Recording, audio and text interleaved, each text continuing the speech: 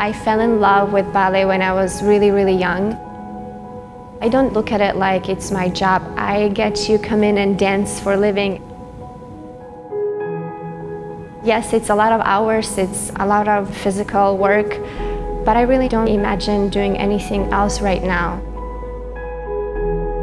It's a lot of time working.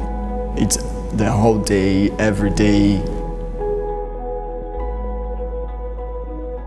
We don't stop.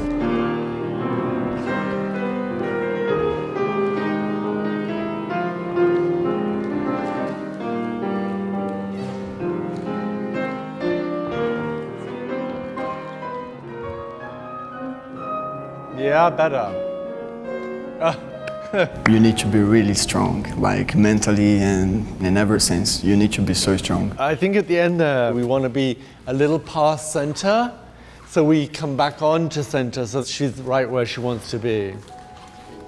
I like to be focused when I'm in the studio working, but also having fun and let natural rhythm of myself and my partner take over and trust the natural process that, you know, we will get there in our own pace, in our own timing.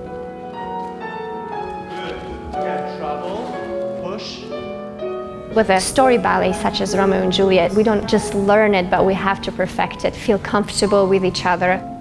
It takes weeks and weeks, 4 weeks, maybe even 5 weeks, from day one to the day that we premiere. On stage performing, it's a great feeling that I cannot explain. I thank God because I'm a dancer and I love what I do.